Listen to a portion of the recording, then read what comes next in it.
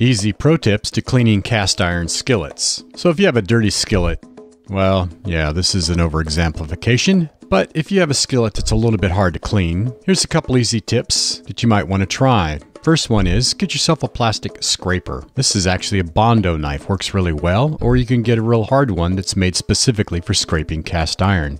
And just try that, get it in there, scrape it around, and a lot of times those bits will just come right out. One of my favorites is coarse salt. I'll take coarse salt and a paper towel and I'll just scrub away. This almost always works. Camp Chef has a new product. It's a cast iron cleaner. Just put a little bit of water in, a little bit of the cleaning solution, and a stiff plastic brush and scrub away. It's citrus based, so it does a really good job of breaking things down. And the final version is the good old water and apple cider vinegar. Take about 2 cups of water, about a half a cup of apple cider vinegar, or a 4-to-1 ratio. Fill up a squirt bottle, look at the lawn that needs to be mowed, spray the solution on the built up food particles, let it sit 5, 10, 15 minutes, then give it a good clean and let that solution go to work. It'll soften those bits up in no time.